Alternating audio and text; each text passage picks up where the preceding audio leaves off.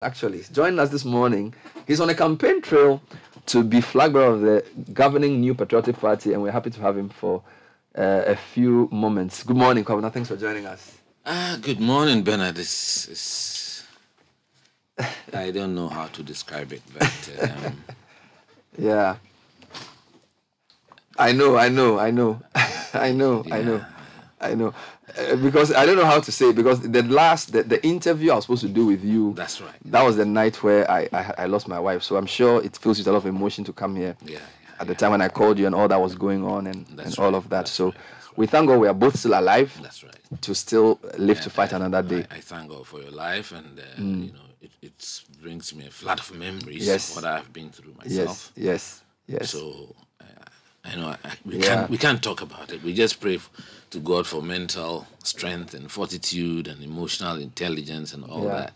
We could actually start from there, because I feel like death helps you eventually if you survive it.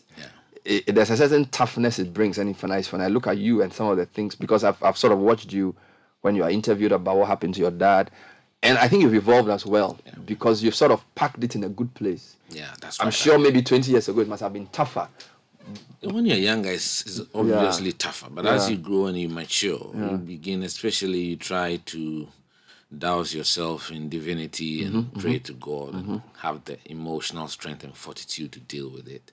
Because I quite remember entering the studio that night and you called me and said, "Oh, Kwabena, there's been a little emergency." And I knew it was a little emergency.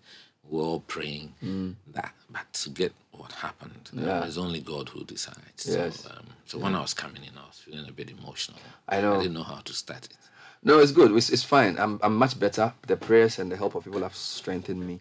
But it's been 6 months or so. How have you been? Because I've seen you around. I've seen your billboards. How have you been? Yeah, that was the night I was going to declare on your set that you were going to get the first declaration. So your colleague actually took it. You know, it's been a good 6 months. Had the opportunity to tell my side of story, because we all know what happened in 2015. Yeah. With the illegitimate and unfortunate suspension from office as General Secretary. And I chose not to speak at the time, not because I endorsed what happened. It's all because of my love for this party, and I knew we had done all the groundwork with our internal arrangements, successful presidential primaries, successful parliamentary primaries. By the time I was being chucked out of office, we had barely 5 or so constituencies to deal with. And I didn't want to cause any disturbance. I issued a public statement answering all the official reasons why I was being put on indefinite suspension, which is not known by our constitution. There's no provision there for indefinite suspension of a chairman or a general secretary. But the fact that there was a lack of adherence to our party protocols and the constitution, that's what hurt. But at the end of the day, if you have the strength and you love your party, you go through it. What hurt me was the dirty propaganda, the vile things that were said about me that clearly were not true. This gives me the opportunity to speak to the party people who love me, and they had voted for me massively and trust me. And so I had to go around and explain to them what had happened. And I didn't want to endanger our chances of winning 2016. If I'd gone around this way in 2016, that could have put our victory in some jeopardy. So I just felt, look, let me take a back seat. Time, they say, vindicates people and everything. But has the party made, I don't want to use the word restitution, but has... I know that, for example, there were certain things that were done that were reversed, but I just want to know legally whether they've corrected what you consider to be a violation of your rights. Well, I wouldn't say entirely so, because when you're a general secretary, you're a full-time employee of the party. You are not expected to do anything. You're supposed to devote 24 hours of your time to the party, and therefore you are supposed to be given remuneration. When I talk like this, sometimes the headlines start running. They talk about the fact that I hadn't received any remuneration from the party for the 4 years. Wow. Not even my pension contributions. So there's a big hole of 4 years between 2014 and 2018 in my pension. Wow. And I wrote to the party in 2018 when the mandate expired, especially after the Koforidua Congress. I wrote to Chairman Blair and said, Mr. Chairman, I mean, I cannot be on suspension from a position that I do not occupy. Somebody is now the General Secretary. So it's only right and fair that my suspension was tied to my office. That mandate has expired. But till today, I haven't received a response. And I don't want to burden the new executives with something that they were not privy to. Unless maybe within the handing over notes of the previous administration, perhaps they had left something in there for the new administration to deal with. So since they took over, I have not asked any questions. But do you not think these things need to be done to even clear the way for you to... I mean, I'm not sure what the Constitution says, but if somebody has been suspended from a position like this, is that not a blot in a sense that could even debar that doesn't. I mean, the letter they wrote to me, I was suspended from my position. I'm still a member. I've continued to pay my dues. Sammy Crab, who was also suspended alongside me, he contested for the chairmanship of the party this past election. So I think that shouldn't be an issue at all. What is important is that there are certain personal things that I left in my office, which I've never understood why they've kept all my personal belongings and all my personal files and stuff. Because when you walk out of your office and you are not allowed to get back to that office just to even pick up your personal belongings, I think that is not fair treatment. And I tried several times to ask my PA, put these things in a box and let me have my things back, my paintings, my personal stuff. I don't know where they are. But I'm not prepared to make an issue out of it. It's in the past. If they'll be civil enough to let me have it, I'll be grateful. If the new chairman will look at the Constitution, which mandates him to determine the remuneration of a general secretary, and he can backdate that and make sure I get my 4 years entitlement as general secretary, I'll be grateful. But I'm not making any. How does this affect your message when you meet delegates? What is the perception of delegates about what happened between 2015 and 2018? I think they are shocked at how I have been treated, and I have the opportunity to go into more details than I do when I'm with you here in the studio because we don't have the time. And of course, I normally do what I call a town hall, an open forum. So I make a few initial remarks and we go into a Q&A session. And that provides me the opportunity to answer all the questions that are agitating the minds of our party people, because they know that Kwabena Agyei Agyepong since 1991, even as a kid, has given my youth in service to this party, long dedicated service when times were tough. I mean, in 1992, to be on national television, to be the face and voice of Professor Eduboah's campaign, working as a public servant with Ghana Highway Authority, if you don't have the courage or the spirit of sacrifice for this tradition, you will not take that risk, So they know what I've been able to achieve in this party. Served President Kufuor's press secretary for close to 6 years, impeccably, and nobody could pick a speck of dirt during my time as press secretary. When you are press secretary, you are privy to very delicate information, local and international. And if my integrity was not called into question, I don't know how I can become general secretary of my party. And people can plan and orchestrate lies and propaganda about my faithfulness to my tradition and seek to create the impression that I was working against the interests of our presidential candidate, someone that I played a major role in his first presidential bid in 1998, when those who are around now trying to claim him were around, but didn't have faith in him. And some of us took a risk for him when he needed us most, because it's when you are struggling that you need support, not when you are on top. So it's provided me a good opportunity to tell my side of the story. There are a lot of people who've been asking, now why have you taken so long? I said, it doesn't matter. Sometimes you need that the scales have to fall off. At that time, despite the fact that I issued a formal statement debunking all the claims that were made against me, it didn't get any ventilation from the media, and I just took it easy. Where and when did the dream to be president come from?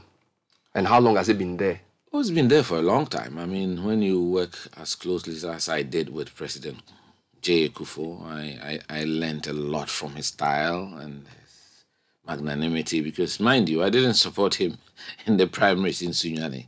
And for him to accept the fact that I was one of the leading campaigners for Nana Akufo-Addo at the time to unseat him, for him to be magnanimous enough to allow me into his campaign in a big way.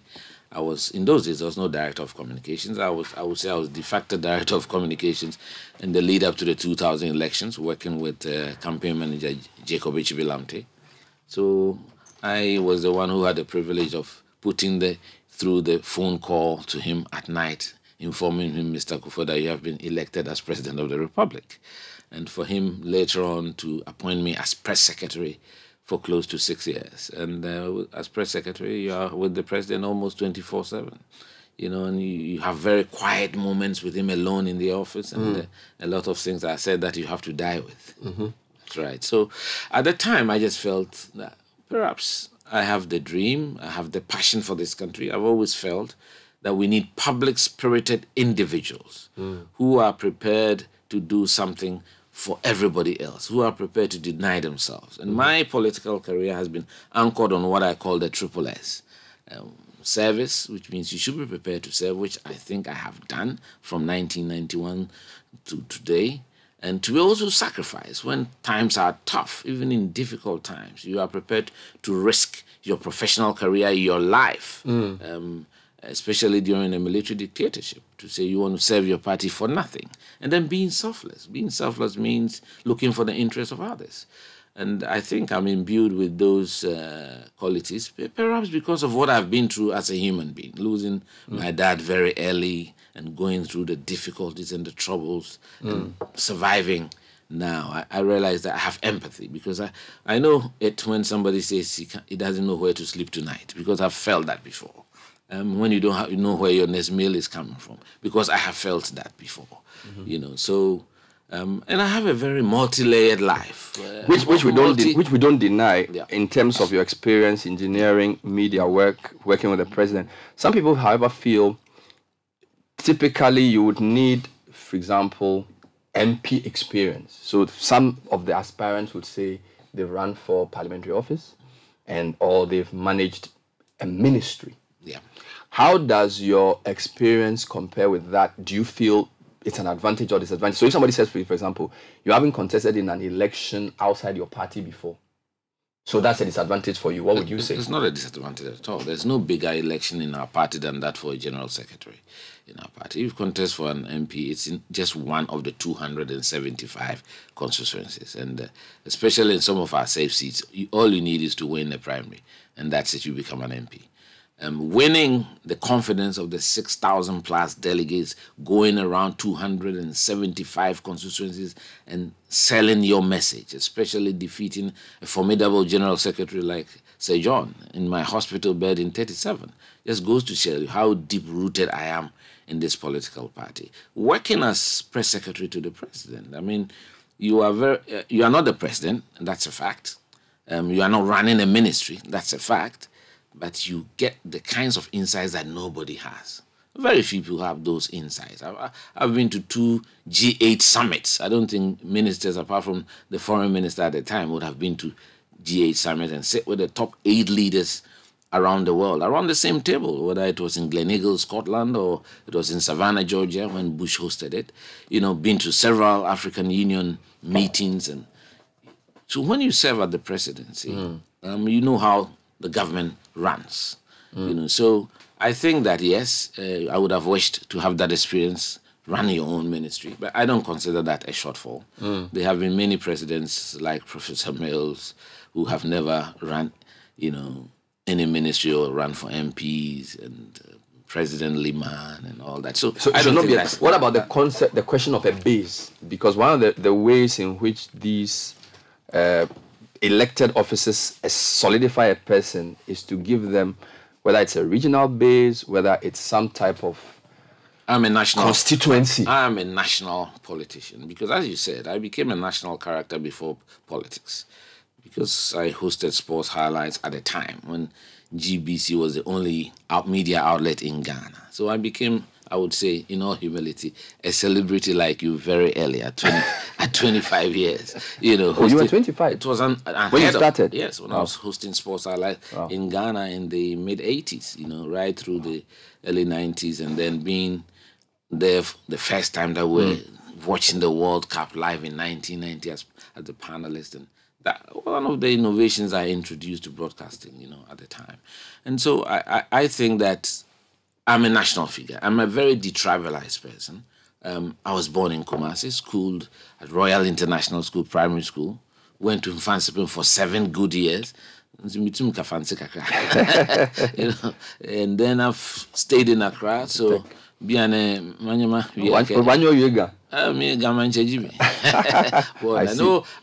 for me, it doesn't matter where you come from in this country. I think anybody who tries to organize politics around tribe, religion, and even worse still, money, should be discouraged and debunked. You understand? So for me, I am a very detribalized Ghanaian, and I think we Ghanaians should be very happy that we have been fated to be within these borders. It doesn't matter where we come from. And especially as the NPP, that's why we are called the United Party. If you look at the amount of institutions, political institutions that came together, the Northern People's Party, the Anlo Youth Congress, the Gashimofupe, the Fantis along the coast, and then the National Liberation Movement from Bafuakuto in the Middle Belt. This is a truly national party. So however hard some of our opponents try to pigeonhole us as a small Ashanti party or maybe a larger Akan party, they would fail. And I think new politicians, new generation politicians like myself, we should try and discourage the politics of tribe, politics of religion, politics of money. And let's talk about politics of principle. Right now where we are as a country, what we need are thinking leaders. Leaders who have deep in thought, intellectual capacity, and character, both private and public. And that is what I've done to submit myself I take your point scrutiny. Absolutely. Yeah. The point about the concept of a base was not in the sense of owning a tribe or a region. It was more to do with having a certain grassroots support that you bring to the table into a contest. That's right. So I completely agree with you when you talk about we don't need to slice and dice on the basis of region or tribe or religion or money, which is clear. But you are in a contest with at least now about 8 or 9 people. Yep. And I'm sure some would say to the delegates that, look, if you put me on the ticket, this is the group of people who have promised support for me, or this is how my candidature can influence. I mean, that's why we do North-South tickets. That's why we do different religion tickets, not just in Ghana. The reality is that even in Nigeria, in this election, the whole thing is being defined by where the person comes from. People see, even in the US, there's the red gash in the middle, the blue on the coast. That's right. People vote on the basis of how they perceive the candidate. So that's the question back to you that... I don't want to make that a strength of mine. But, I mean, apart from being a former General Secretary, and therefore I'm deep-rooted within this party, and I have people, especially right from the beginnings of our party in 1991, 1992, I've worked with most of them, and they know me and they trust me. So the party, I'm very deep and strong in. I would say that, yes, you come from a Shanti region, doesn't matter. For me, it's the biggest 47 constituencies. They recognize me as one of their children or sons or whatever. But I've also worked a lot in Greater Accra because this is where I've voted, you know, and a lot of my activism has been here. And your football team is here. It's in Adabraka where we are. You know, again, when I talk about multifaceted, because I like sports and all that, so I have a juvenile team for the last 25 years. And the current national goalkeeper, Lawrence Atizigi, is a product of Argentinos Juniors, so which I named after Maradona because of my affection for the one who I believe was the greatest ever footballer that ever. We can have that debate. And never end it. Never end it. You know, so I think I'm well positioned. I've worked as a civil servant in Ghana Highway Authority, then left to set up my private consultancy firm, worked as a contractor. So I know how it is when you have to go and borrow money, not even from the bank, from a loan shark who will give it to you at 5% a month or 10% a month. And I know when you are running a consulting firm and you haven't had a business for maybe eight months and you have to pay your core workers. So that gives me that steel, you understand. I've worked in government too as press secretary to the president. I've been general secretary of the party. So I know the party very well. I know the aspirations of the party people. And during our time, we tried to strengthen the 275 constituencies, making sure that all of them had accounts opened. And so, therefore, when we needed to resource them by the press of a button at the party headquarters through our bankers, all of them could be resourced at the same time. So they know. But is the flag bearership contest a meritocratic race? And let me explain that. These are delegates who many people feel represent their own interests. So it's not... Okay, let's rephrase the question. What do we really know what the delegates want? Because you are talking about thinkers. You're talking about your national appeal. You're talking about your track record. A lot of people feel that delegates, not just of NPP, delegates see primaries as their cocoa season. And they are not really as interested in some of the things you're saying as you may think. And that they may... If that's the case, Bernard, then only the rich people win elections in our party. Those who have money backing them, not necessarily rich people. Yeah, I mean, those who have money backing them. But has that not been the case? That has not been the case. It has never been the case. In 1992, Aduboahene, by no stretch of anybody's imagination, was the most resourceful. Compared to Safodu, where all the young people, the young executive from the business people were supporting Kwame Safodu. He won because... But Aduboahene had a platform because he was the voice of the whole breaking the silence. Yes, so he was the main guy we all heard at Legon talking.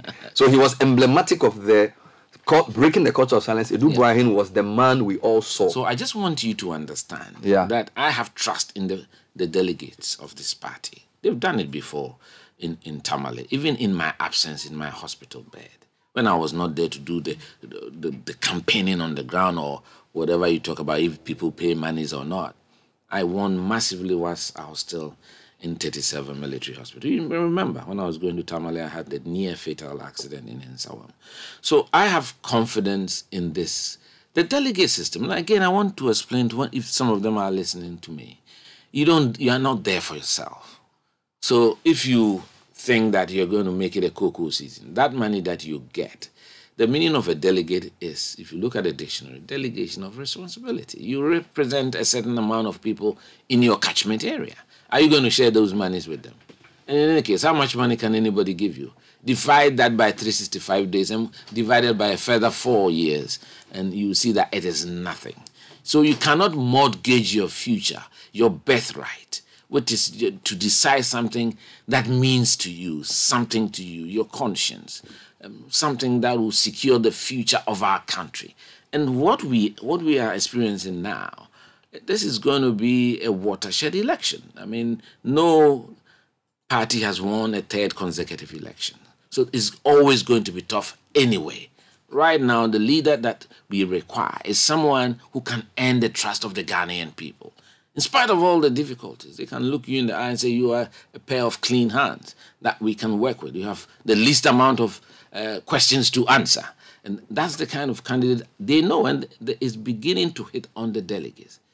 Who would they place as our best foot forward as a party? And I do believe when you look at all things being said and done, and you put it on a weighing scale, KAA so are you saying will that resonate very positively. In a sense of where the Ghanaian mood is, you need a truly NPP person, but not necessarily somebody who's deeply embedded in this administration, for example.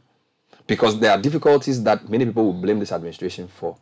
So if you're a delegate thinking about who to represent the NPP in 2024, you are saying you need to play a balancing act between being representative of the party, but also being able to bring something new. And that's why it's a very difficult line to draw, right? Well, it is, but that's why my campaign is premised on the new dawn, the creation of a new dawn. When I talk about a new dawn, a new dimension, a new direction on the Ghana's political landscape, led by the politicians. It's not the politicians alone, because today you've been speaking to the Director of Medical Services. I've heard all the things. Ghana Health Service, my good friend, Dr. Agyei Agyepong.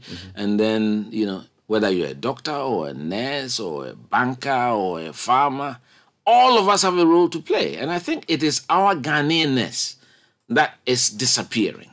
Our value system, in my view, which has collapsed. And we have been gripped by a sense of materialism that I do not understand. This is not what we were made of when we were kids, We were proud of our professionalism or our knowledge and intellectual capacity. We were not defined by the amount of money that we had. And that is something that is a culture. And that's why I want to make this an issues-based campaign.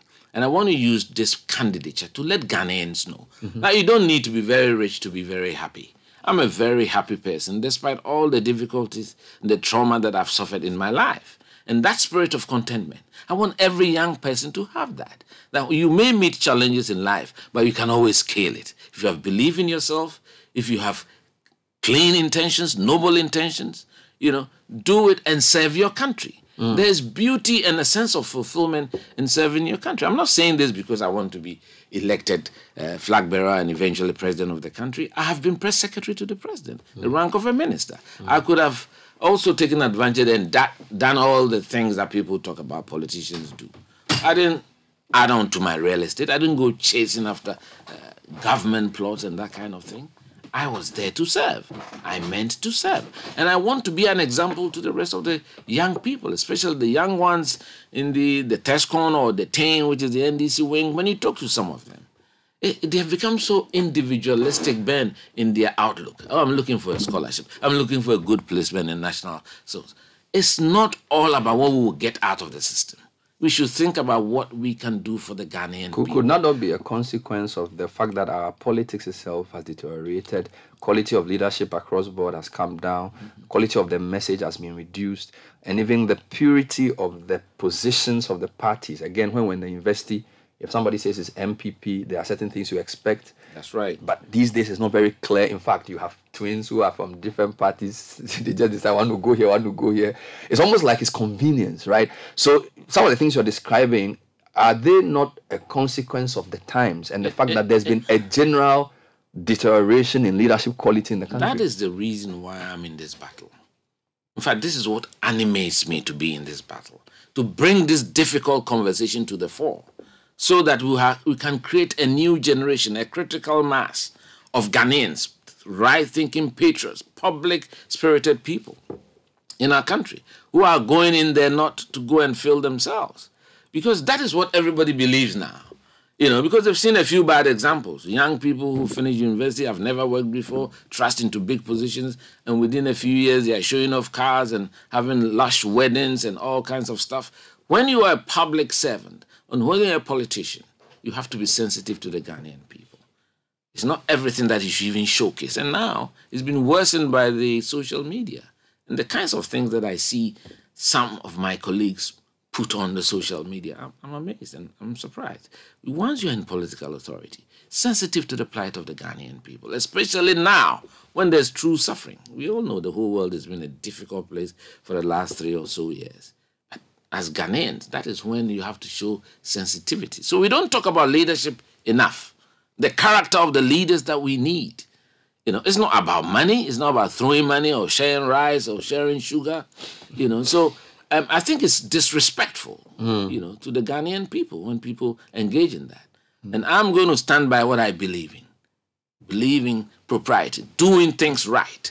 Would it be easier to get better leaders if we expanded the electoral college for primaries, not just for even the MPP? Because I recall NDC tried to do this in the 2016 election. It's just... And some of the people in NDC I talked to, they partly blame their 2016 defeat to that, because they feel like, this is the explanation they give me, the delegates who usually help during the elections felt disempowered by the expanded electoral college. And so they stayed away. This is their logic, okay? Now, this is an NDC situation. I'm just coming back to NPP. So, if NPP for example, let's assume we have 50 million voters, and let's assume we have 4 million card-carrying members of NPP. Would that not reduce the role of money if you said every card-carrying member of NPP should vote for their presidential candidate? That already establishes a 4 million base. Instead of using this 6,000, 20,000 people, and it's because I can count 5,000 people if I have enough money. But I can't come 4 million people. That's correct. So what are your thoughts around that? So my thoughts are that we are progressively getting there. I mean, we started with just 2,000 delegates, 3,000 in 2007 when I was the youngest of the 17 aspirants. So, and now because of that, exactly what you have said, to minimize the monetization of the electoral process, we have increased it now. So with the presidential election, apart from the super delegates, which is just a way of pruning down the numbers to 5, we would have to deal with 200,000 delegates. I don't think you can come 200,000 delegates, or you can bribe 200,000 people. So that's a big number. That's a big number. So that's why this MPP is a well-structured political institution, because you're having the 5 core executives at every polling station, 39,000 plus polling stations, deciding who their leader is. Okay, so at least it's a better representation of the 4 million people than the 6,000. Okay, but I'm sure eventually, as we grow as a country, as we mature, because organizing elections too can be very expensive. I quite remember as General Secretary, I decided to work with the Electoral Commission fully. So I put them in total charge of our polling stations, and then they ran it as a national election. To do so for 5 million people, and to do so in 38 or 39,000 polling stations is more difficult than running it in 275 constituency centers.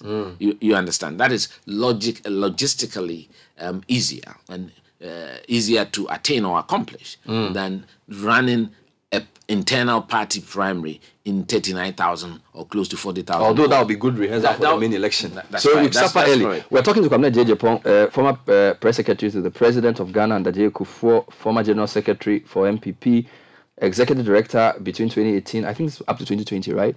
Up to 2021. Yes. End of 2021. Yeah. And I've heard some of your colleagues say we need an engineer to be president. I've heard people say that China has more engineers in politics. I'm sure Godfred will admit to this, than in most countries. And they feel like developing countries, they need engineers. Well, the Chinese have shown the way. Over 70% of their central committee are made up of engineers. And if you look at the technological advancement that we've seen over the last 20 years, maybe it supports that claim. And unfortunately, in Ghana, we've not had... I don't even know if you have enough engineers in politics, in government. I don't even know if we went to do it. If you pick the ministers who've been in MPP or even NDC, and you do a survey, I'm sure you have more lawyers, more former teachers. That's right. Possibly. Those from the humanities, yes, they dominate vastly. Over almost 60-70%. Yeah, vastly. Because why do they outnumber you guys? Is that you're not many, or you are not interested in politics? Engineers are very... I would say we are meticulous. We are very focused on our work, and in school, I quite remember Professor Levine. He was an Israeli professor. When he's walking to the academic side at Tech, and he sees you even playing football. The next morning, you put an interim assessment. Quick.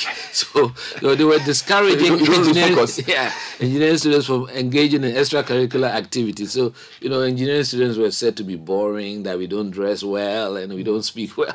So it's something that we've been trying to wean off ourselves. And the tech people say, so you do. They say the people who do just science are not serious.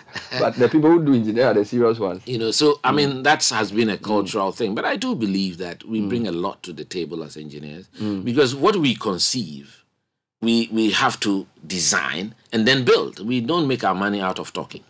And when you are building infrastructure, you have to do all the redundancies, make sure the safety factor is good, there's strong, tight confidence interval, because when there's a fatality with engineering structures, it can die. It's a lot of people, it's not just one person. So engineers are thinkers and doers. Not just talkers. No. We want to act, we are results-oriented, we are outcome-based, because that's why I'm more interested in the outcomes of policies than just saying, we have done this. No. What you have done? What has been the impact on society? That's what I want to... There are two big questions for you I want to bring. The first one has to do with what is seen as an elite consensus within the MPP to make the current vice president the candidate. And the background to this is obviously the 17. In your time, Aliu Muhammad did not get it. There was a whole feeling, indeed, that somehow the running mate or the vice president must be given almost like the first right of refusal. That's not democratic, but that's the feeling. And the fact that Aliu Muhammad did not get it, a lot of people feel that they have to give Dr. Bawumia the slot to dispel the view that the MPP uses and dumps Northerners. And this has formed some elite consensus that the leadership of the party generally, and I'm not talking about executives, I'm just talking about the people in the party who are the people. They want Bawumia to win. Bernard, and I'm sure you've heard this before. Bernard, if you want to be used and dumped as number 2, I think everybody would love to be used and dumped that way. I mean, I've said this before. I mean, let's be honest. Let's be honest to the facts. The party has a constitution. We have rules and regulations. You can't even get on the ticket if you have not demonstrated a membership of 5 years. The party took a decision. Ninto was the General Secretary to waive that, create a card for him, and straight on that day you become number 2. It's never happened anywhere because of the respect that we have for the candidate Akufo-Addo. I was part of the National Council meeting that took that decision. You understand? So if you've been done such a big favor, a big waiver, the biggest waiver that's ever seen in this our party, and you've served as vice president, number 2 in the country, and you consider that using and dumping, I think that is... I think I'm not sure it's him who will say this. No, but whoever says that, they should stop that kind of talk. I don't want to hear that. But he delivered, he did not, because he was also the major arrowhead for the message of the party, particularly in 2016, the lectures on the economy, the clarity with which it described the failures of the government. You cannot talk about. I'm not going to discuss. You cannot talk about the. And sorry, I'm not making this about. I'm just giving an example. You cannot talk about the privilege of being vice president without talking about the work that was done by the vice presidential candidate as well. So it's almost like he earned it. But that's what you're supposed to do as vice president. You are part of the ticket. It's your work, it's your duty and your responsibility. It's not a bonus, there's nothing extra. I mean, those of us who were, even me on suspension at the time, I mobilized resources, supported close to 100 constituencies around the country. That is the kind of dedication I have for this tradition. So I think it comes with the work. And nobody is denying him his chance to contest. Nobody has said that. Just that we in our MPP, we have a way of doing things. It's just going to go around and talk to the party people and hope that he wins the ballot. But to try and force a coronation on us, that won't happen. There would be no coronation in this MPP. But what about about the perception from Ghanaians if he loses? What perception? That some reason, again, this is not. It's all part of the NDC propaganda. That is not NDC. I've heard former President Mahama say it, that they're going to use his brother, the Northerner, and dump him. And I think it was a very unfortunate statement coming from someone who's been president. And as I said, we should not organize around tribe in this country. It's despicable, and I want to speak against it. So even if people believe that? Well, I think the majority does not believe that. You don't think so? I don't think so. I don't think so at all. You understand? Aliu Mahama served this party right from the get-go. From a Dubois in his time, because I quite remember as young people, he would send us to him.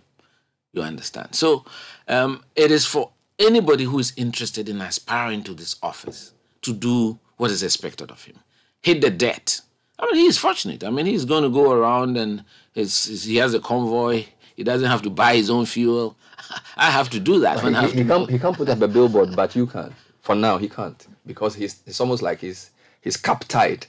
No, he's not cap-tied. Like In fact, he's had an unfair advantage. I've said can you explain that? The tools, I would say the two that the media is trying to present as the only candidates. I mean, the media is virtually being cultured to present this as a two-horse race. It's very far from that. You understand? Bawumia is number 2, virtue of the fact that he is vice president, politically. Alan Shamating has been number 2 to Nana Addo for the last 3 elections. So electorally, he's also number 2. So the media is putting the 2 number 2s together. Yeah, so I think they are there by default, because I don't know what...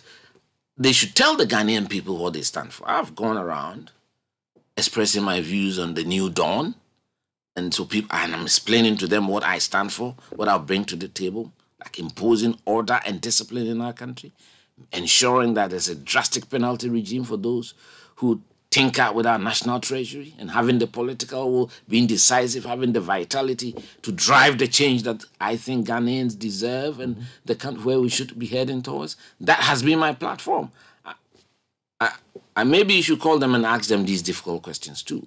And I encourage all my other contestants to submit themselves, to be humble enough, so that their career, their record in government and everything will be examined. That is what leaders are for. That's what leadership is about. To be able to be open about your life and to be asked difficult questions. But there are polls that are also showing this. It's not just the media. I've read a couple of polls that have shown Dr. Kwabena and Alan as the front runners. A couple have mentioned Kennedy Agyepong as well. I'm saying that so it's not just a media creation. I'm saying that it is. I don't know where these polls are coming from. But what is important is I've been around politics from a Dubois. But have you done your own polls? Look. Or do you? Because I do know you. I know the heartbeat of Ghanaians. I know the heartbeat of our party. I've been around long enough. Okay, so I'm not going to put so much credibility on any poll. When I've finished going around the country, my first round, I've now done about 5 regions. Then after that, there is a poll. Then I can give a little credence to it because I haven't been around. I've been under the table for 8 years. So even the fact that my name is being mentioned now shows that I've made a lot of progress. These are people who have had visibility for the last 7 years as vice president and ministers. So they've had an unfair advantage. You understand? But that is fine. I mean, it's part of politics. So they have that advantage. But I want the whole country and the NPP delegates to understand that what we do as a party is to allow the delegates to make a choice of their own. The power is in their bosom. And if you need it, go there, talk to them. And I'm very confident that they will invest political authority in Kwabena Agyei Agyepong come the elections. The final point has to do with the record of this government. Again, we haven't done a poll, but generally everybody would say that this has been one of the most difficult times we've had as a country. And we can't simply blame global crisis for this, because I was looking through recent growth numbers for even African countries. Togo, Guinea, Cote d'Ivoire, they are all going to do much better than Ghana in the coming year. So, yes, we blame COVID, we've blamed the Russia-Ukraine war, but we know that's not true. The fact is that there was, at some point, we mismanaged the economy. So that's an albatross you have to deal with. That's correct. So how are you going to, what's your economic plan? Let's deal with economics. What's your economic plan? So this is to Ghanaians now. Yeah. Let's assume the NPP delegates, we decide whatever. Ghanaians are listening. Yesterday, NDC opened their nomination. So Ghanaians want to understand what Kwabena Agyepong thinks about the economy and how he hopes to revive it. I think first and foremost, we've been running a deficit budget for as long as we can think about. And I am a firm believer in the fact that you should never spend what you haven't earned. You should live within your means. As they say, cut your coat according to the size of cloth that you have. Budget after budget, government after government tends to do things that is beyond us. We have to be frank and honest and deal with that, which means revenue is difficult to estimate, but at least expenditure you can control. And how best to start it? By cutting down on yourself. I think the cost of running Ghana government is too big. And I've said this a long time ago. I think it's become a bit more fashionable now for other people to say it. But as far back as 2015, when I was General Secretary, I had an interview on hot issues on TV3, a sister station, and I said that the framers of the Constitution did not put in the 19 limit for cabinet ministers for nothing. They were giving us an idea of the size of government. And President Kwabena Agyei Agyepong would not exceed 19. I do think that all heads of ministries should be cabinet ministers. And that's why if you look at the Constitution, it talks about the president and his cabinet, because the cabinet is the advisory body that works with the president. So this idea of having more ministers at 19 and then limiting 19 to cabinet, I don't agree with that. And I've said so. A lot of the ministries have to be consolidated, to reduce the numbers. And some of them, I think, should not exist in the first place. Parliamentary affairs, public sector reform, even chieftaincy used to be a secretariat at the presidency and all that. So I think youth and sports, the natural home is education, because that's where you do a lot of sports and that's where the youth is. Transport should have aviation and what have you, railways. All within that. All within transport. I think you can isolate only roads and highways because of its central role in a developing country. You did your service at highways. That's right. So I have a little bias there. You know, aquaculture and fisheries should be under agriculture. It should be a department. So you can have 19. So your first major issue is government lives within its means. Cut your quota according to your size. And then there should be one deputy. So no two deputies. No two deputies. So if you have that, the president has one vice president. So 38 ministers. And if you add the 16 regional ministers, then you have 54. And I think that's it. That you can work with that.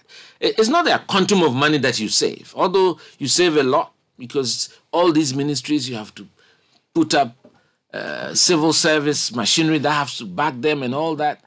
But it's the strong moral message you are sending to the Ghanaian people that you are tightening your belt. It's not about job for the boys. You are serious about what you're doing. Again, you go to the local government. I don't know what thinking process has brought us right from 110 districts at the beginning of the Fourth Republic to 260 something. Yeah. I think it's atrocious. I don't know that. And coming from someone who has reasonable experience in the built environment, because you know, most of the services that we need are engineering-based. Housing, roads, sanitation, water, energy, you know. And in Accra, for instance, now, we have a chaotic balkanization. Meanwhile, AMA is smaller, less effective. We used to have Accra Tema metropolitan area. And when you happen to manage engineering functions, you've got to do it from a basement, catchment-wise, basin-wide attitude and a holistic view, you know. A global attitude to be able to deal with that. And when you apportion it in small areas and you have some DCs or MCs who are very jealous of their turf, the management of the engineering functions become very difficult. And that's what we see with procurements and other things. You know, so that is an area I would like to sit with the stakeholders to see how we can reverse that. So effective local government using a built environment structured approach is something you're going to focus on. Very much so. I mean, in Ghana, I think we have substituted planning permission for building permission. Nobody hears about planning permission anymore. You know, but an area should be declared a planned area, schemed out properly. And all the elements of the ecosystem and environment to protect the greenery and everything that goes into proper human settlement planning. The kind of message you have seems to be something that middle classes would like. My recent example, and I was talking to Henry Quarter about this, was that, and he did confirm that he didn't feel as if the middle class who claimed they wanted order in society, who claimed they believe in the kinds of things he was doing, they didn't actually really support him in his period of whatever, silence. So so you've spoken about built environment, spoken about cutting. A lot of the civil society groups, a lot of the people would agree that this was needs to be done. But there are people who must support this type of thing because there's always tension. There are people who do not believe in what you're saying and they'll fight it. So you need people to support you. That's correct. Do you feel like the Ghanaian middle class have, and this is across parties, will they support that type of, in a democracy which is fueled by many things other than reason, in my view? That's right. And that's why there should be constant engagement, consultations and engagement. And I think what we miss out as a government this time, that we haven't done adequate consultations on a lot of the programs that have created problems, the e-levy or even the debt exchange. You know, you don't take a unilateral decision. And then when there's a backlash, that's when you go around and say you're doing town hall meetings. You know, those things have to be schemed out properly. That's why I talk about outcomes. Whatever policy that you're going to follow, you've got to be able to do a predictive model and be able to establish what your likely outcome is. That's what we do as engineers. And then give yourself a very tight confidence interval, plus or minus that. You know, you can deviate, but not by much. You know, so it is important that whatever economic model that we pursue, and Ghana has pursued a lot. Right, ERP, Economic Recovery Program 1, SAP, FinSAP, and all that. It's not about the programs itself. It's about the lack of enforcement of regulations, the lack of proper management of these programs, and then procurement, lack of money, a lack of value for money. In Ghana, every major initiative becomes a procurement opportunity for some. You know, so, and these are things I want to look at. Apart from cutting down the size of government, making sure that value for money for Ghana is something that is dear to our heart. If you look at the recent reports of the Auditor General, it lays bare. It's not only down to the politicians sometimes. I mean, they are the ones, they have become the whipping boys, but the state establishment is tough, the state institutions. You can have people who work in ministries who set up their own companies and then allocating jobs to themselves. You can have headmasters or matrons appropriating food for school children to themselves. This kind of behavior has to stop. And we need more public-spirited people in charge of our country. And they want to see the direction coming from the top. And so I would be very firm, decisive, take the difficult decisions when they have to be taken. So something the NPP currently, the Akufo-Addo government is going to make it difficult for the NPP to get re-elected because of a lot of things. The policies, I don't even have to go through. There's a lot of disaffection for the government because of the policies, particularly the debt exchange, which has wiped out people's incomes, the manner in which they went about some of the things they did. So it's almost like you already said 8 years to go beyond it is already tough enough. It's tough enough. But it's already made much tougher by some of the policy choices of this government. Even the posture. For example, people have asked the president to do, or suggested to him to do like a national meeting to discuss the tough economic decisions before the IMF. He doesn't do it. He seems to be committed to what he wants to do, for good or bad. I mean, how is the NPP going to wriggle itself out of this massive... That is why I'm telling the delegates that it's time for a new generation leader. It's time for them to have a messenger who can win the faith of Ghanaians, to reignite the confidence that people have in the political architecture, in governance in general. And I think that kind of person is me, And so that is for them to make that choice. You understand what I'm trying to say. So it is a very tough ask. Having a third term is difficult, and we are in difficult times. But I always have the confidence that the NPP has the numbers. Especially, if you look at our victories, all the time when we win, we have big margins compared to the NDC, sure. Which means that if we have our base well manicured and strong and motivated and enthusiastic, then we give ourselves a chance. So if you have a candidate like KAA, then you enhance those chances, because I have less questions to answer. So those are the things that I'm telling the delegates, and I think it's resonating positively with them. And the Ghanaians are... Let me read some comments for you. Maybe that will help situate this in good context.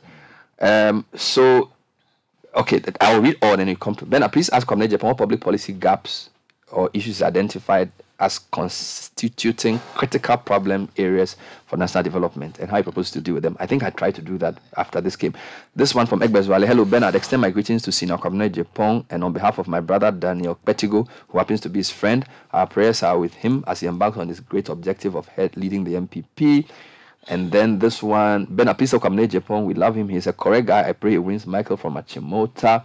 A couple of ones here. I'm listening to Kwabena Agyepong's interview. These are my observations as a communications person. One, we have to look for Kwabena Agyepong. We have to look out for Kwabena Agyepong. He's a good communicator. He knows his history. NPP must brave themselves. He's charismatic, articulate, and I believe he will draw the young, undecided constituents. He makes good impression. He's on the ground, understands the grassroots dynamics. I think going through what NPP put him through has made him more resilient. He will become the NPP underdog, in my view. We have to look at him more carefully. Sky, you didn't tell me the name of the person who sent this text. Maybe the person wants to be anonymous. Okay, but this obviously is somebody from the high echelons of power. Good morning, Bernard. Please tell Kwabena Agyepong he's the best of all them. It's only him or JM that can change Ghana. I love this man. You have to comment on this. He's deep in thought. They say you or JM. Good morning, Kwabena. Kwabena Agyepong is good, I admit. But for NPP to win again, I doubt. With what this nation has been destroyed too, nothing is working. Health, education, finance, employment, youth engagement, housing. Come on. Abena from Adenta. Good morning, Bernard. Kwabena Agyepong is awesome. I admire him so much in the NPP, but he's in the wrong party. His passion and love for the country out of this world. Jones. Hello, Bernard. Good morning. I really admire Kwabena Agyepong. I look up to be like him, to become a big engineer like him. We need an engineer to be president. In Ghana, Desmond from Amasaman. Good morning, Bernard and team. Please tell Kwabena Agyepong I'm a delegate in Upper Manya Krobo and would like to lead his campaign in the constituency. I'm feeling from Asesewa. Hey, people are moving. A couple more. Bernard, please stay on the engineering issue. We don't talk to make money. We conceptualize, design, and bring to reality. We always show working. This is Ernest, who is an engineer listening. If you had a lot of engineers, you would have. I don't know if you even have 2,000 engineers in Ghana. That's the problem. You know, if you were. Well, he would have the. No. How many engineers do you have in Ghana? In good standing. That's a tough one, but at least at the Ghana Institution of Engineering, we have more than 11,000 registered professional engineers. Okay, that's not bad. 11,000? Yes. If we add the non-registered ones, maybe 15K.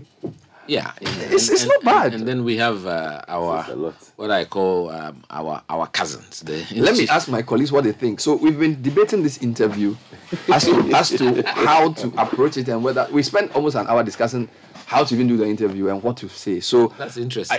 Because we felt like the NPP itself hasn't even decided when it's going to do the primaries. We don't even know whether the media is a legitimate part of the because NDC has told. We have a constitution. We don't know when you are doing your primaries. No, but the constitution gives us a limit. I don't know why there's an issue about this. Oh, okay, so educate us. I mean, the constitution's. I have to check, but I think it's 11 months. When in power? I think it's 11 months. When in power? 11 months or 12 months. So basically, at least by the end of this year. Yeah. I mean, so December, I quite remember when I was General Secretary, and I fixed it, that was 2 years. I fixed it at December 6th, 2014. That's when my attacks started, because some people thought I was trying to give Alan Shamatin an opportunity to campaign, because it was, so that's when a lot of the attacks started. But again... So this argument over the date is real? The fact that people are not sure, because we understand... they think that when you give Kwabena Agyepong time, I will reach out to the people, and so an earlier Congress would work to the advantage of those who are invisible by way of their position they occupy, because people are not testing their message. Nobody has tested the message of these. I get you. So when we move it further, people like you get the chance. I think we should just respect the Constitution. And the Constitution says when in power 11 months. Yes. So by December this year, there should be preparations. Yes. Worst case scenario, I think, will be January. I think I have to check whether it's 11 months or 12 months. No, when you empower less than a year, it should not exceed more than 12 months. Yeah. So I think December 6th, 2020. Let me go back to something. 2007, we covered the NPP where the 17 were. And some of us in the media were like, these guys, if they would just come together, because I feel at the time, I may be wrong, there was a feeling that Alan was the preferred candidate of Kufuor, and then there were a lot of the others who felt like they needed a change. So I recall when the first round finished, 1 or 2 interviews with you and other people said, there's no way anybody is going to give their support to Alan now, because it's almost like, because we've all lost, we are going to go for Nanado. Now, my question is, we are in a sort of similar but not the same situation where I think about 9 of you have come out. So there's, of course, Alan, there's you, there's Adainimo, there's Apreku, there's Ejaku, there's the Minister of Agriculture, then there's also Jogate. My colleague. Yeah, yes, 9 is not 17. Yes. But shouldn't you guys be talking? Shouldn't you guys be discussing, particularly with where the party is and where the country is? Or maybe I should reverse the question. Are you people talking? Well, I think a lot of us are friends, so we talk amongst ourselves. I've had a lot of chat with Dr. Apreku, who's my senior, and somebody I've known from Dubois' era. Of course, Alan is like a big brother to me, so once in a while I'll call him, we'll poke a few jokes at each other. Boache was my senior in Infant Supreme School. Jogate is my colleague, we were classmates. Also Kwabuche. So I think it's for us to... Sometimes you have to feel it out. It's important. For me, it is important because I have to go out there and sell my story and let people know what I believe in as principle. I think the passion is not about the presidency. It's about the transformation of the Ghanaian. And these are strong, firm principles that I've always espoused. I mean, I have YouTube videos of me as press secretary in 2004. And sometimes when I watch them, I think, apart from that, I had a lot more hair. I'm saying this. You had punk. So I've been very consistent. These are the things I believe in. And it can be a bit controversial. Because somebody asked me in one of my town hall meetings with the executives, Mr. Agyepong, you're saying that you're going to cut down the ministry. We want some more ministerial positions. I said, look, ministerial positions are not jobs for the boys. We have to create the economic environment for you to become big. You don't need to be a minister to grow economically where you find yourself. That's what we are supposed to do. But I think the position of a minister should be an exalted one. There should be very few people, 19 out of the 35 or so million. So we hold it in high esteem. Just another quick point. I noticed the Kwabena Agyei keeps coming up, and it just occurred to me that maybe because there's another Agyepong in the race. Yeah, people keep spelling my name wrong. This is correct. So A-G-Y-E as in Eric. Not Agyepong, it's Agyepong. How different is that from Kennedy Agyepong? Kennedy, how does Kennedy say spelling? I think it's Ohene Agyepong. So it's a compound name. Ohene, yeah. Yes. Some people think he may be the Agyepong that actually becomes the dark horse, because we've seen, I mean, he's shown in the polls, and he has a whole media establishment to himself, and he seems to have a message that resonates with delegates. Well, I mean, I think that my message is resonating very strongly with the Ghanaian people and the party delegates. And I'm one who is known better in the party, and my roots are deeper in this party than most. You understand? So I'm very confident of what I'm doing. Like I said, you don't take anything for granted in elections. All right. We don't take anything for granted in elections, and I respect the sanctity of our electoral system, and I do believe that they would not mortgage their future, for some handouts. They would look at us, listen to us, and be able to evaluate us, and especially within the special delegates. So in a fair contest, if you're among the top 5 in a fair contest, you think you will win? Oh, definitely. You think you will? Definitely. I think I will win. And you're sure you get into the fight? That's how it started. I mean, I remember when I was contesting St. John, all the polls, Benebs and everybody, they didn't even give me a prayer. I wiped him out over 1,500 votes when I was... On the hospital bed. That's right. So this is someone who is very deep. You're sounding like Azuma now. Well, that's my good friend, the professor.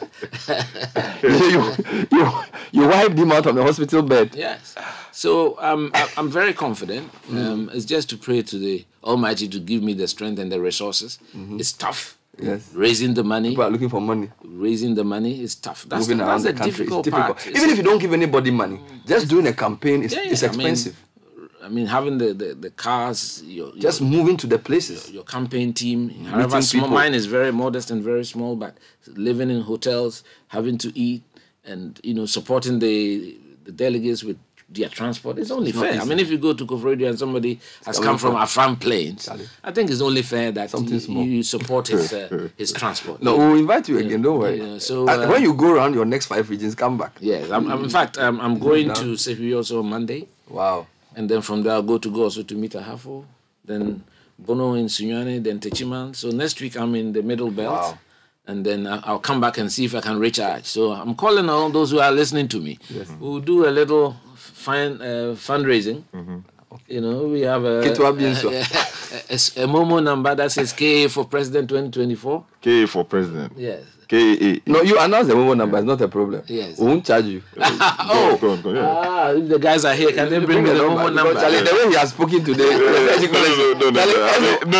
Ask for computer. It's not a collection. Let's announce the Momo number. Charlie, because it's tough. And I like the fact that you see, crowdsourcing your campaign is also cleaner. Because if you go to 1 or 2 big men to give you money, then we don't know how they control you. So the Obama approach is good. The fact that you're saying, look, let's come on board. I think that's the way to go for political campaign. Oh yeah, it's a great thing. Yes. So we all contribute 2 cedi, 5 cedi, 10 pesos. Instead of doing Charlie. Yeah, but the only difficulty there is tax. Not even tax. It's about knowing sometimes it can be externals, putting their money in there. Oh, you mentioned it now. It's 020 008 1828. Can you repeat it? 020 008 yes 1828. So that's the Momo number. That's the Momo. You can donate via Zelle to those outside. When you use KAA for president, that's for president at gmail.com. Okay. KAA all in small caps. 4 as in 4 number. President at gmail.com. That is donate via Zelle. So those who are listening outside can also donate. So the number is 020 020 008 1828. All right. Kwabena, thank you. It's been good talking to you. Good to have you back on air. It's a pleasure. Well, I'm sure we'll speak again before the date for the big one. Definitely. Yeah, so that was Kwabena Agyei Agyepong. I always pray that you grow stronger and stronger. Amen. We'll be right back with some of your messages and some tidbits. This is the Citi Breakfast Show. Don't go away. This is the Citi Breakfast Show, the city's biggest conversation.